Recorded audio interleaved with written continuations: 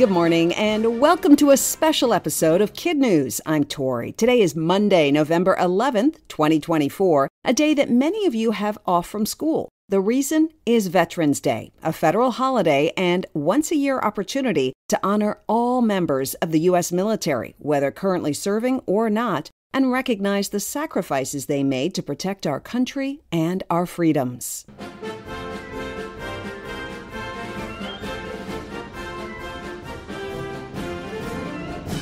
Veterans Day always lands on November 11th and was originally known as Armistice Day to salute the temporary truce or armistice between the Allied nations and Germany that brought an end to World War I.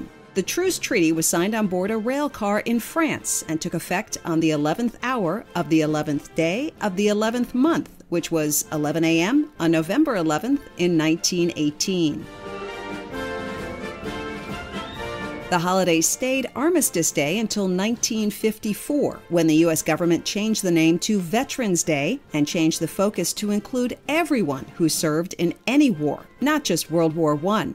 Decades later, Veterans Day is often confused with Memorial Day. Both holidays shine a spotlight on the military, but Memorial Day in May is to remember those who died while actively defending our country, while Veterans Day in November is to thank and recognize all who served, whether during wartime or peace. Lastly, we have a punctuation footnote. There is no apostrophe in Veterans Day, and that's on purpose. According to the U.S. Department of Veterans Affairs, there's no possessive because Veterans Day is not a day that belongs to veterans, but a day for honoring veterans.